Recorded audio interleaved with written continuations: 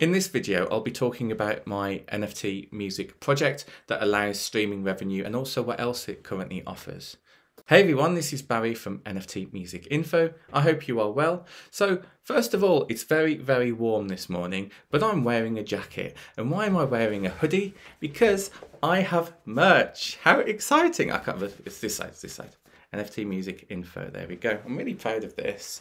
Just shows how much the channel's growing. So thank you, I really appreciate it. And I might be looking at doing other merch as well coming soon. So make sure you subscribe to the channel if you haven't already. So this is continuing on from my previous video, which is regarding my Cyber Friday NFT music project. This is on OpenSea and it's on the Polygon network, so it's gas free. And what it enables holders or buyers to do is if they purchase this track, they will also receive streaming revenue. But what I've also done, I've got extra benefits as well. So let's go into it, shall we? So there's 45 editions, one's sold already, which is great. I've made it reasonably priced for everybody that might be interested in purchasing it. And it is for a limited time. The idea is that it's minted and listed on the blockchain. You then have the sales of that NFT. Any non-sold NFTs will be burnt, which is great because that increases scarcity for the secondary market if you want to resell the NFT. But also, the whole point of this is that buyers will get streaming revenue. So let's say there's 45% streaming royalties up for grabs with 45 NFTs. If only one buyer purchases this track by the time that it finishes, which is in a month's time, then all of the other NFTs will be burned, which means that that one owner of the track will own 45% of the streaming revenue. The track is then distributed to streaming platforms such as Spotify and Apple Music, and then holders will actually earn the streaming revenue from that track going forward. What I've also decided to do is enhance it.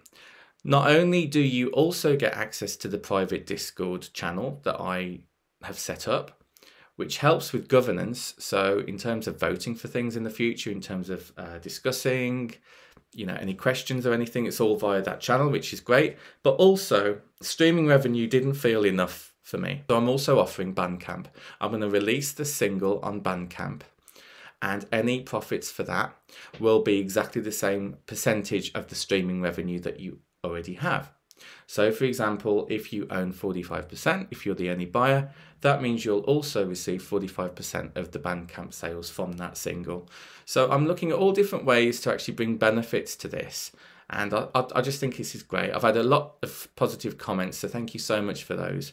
It's good to see that people are really interested in this project because it's offering more than just an NFT itself. It's offering more than the song. So if we have a look at the NFT itself, I'm just going to quickly play just a snippet of it. Invader, this is called.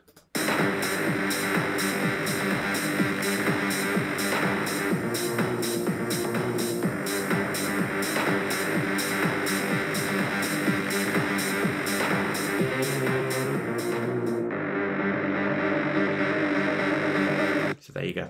So that's the track. And there's 45 editions left. Now what I've decided to do, when somebody first purchases the music NFT, which has already happened, 4 weeks from then will be when all of the NFTs are burnt. So there's just less than 4 weeks now until these tokens are burnt. And I'm going to keep on with this project because I'm really interested in it and I'm going to keep reporting on it. So make sure you give this video a like if you haven't already, just so that you can be kept up to date. You can hit the notification bell as well.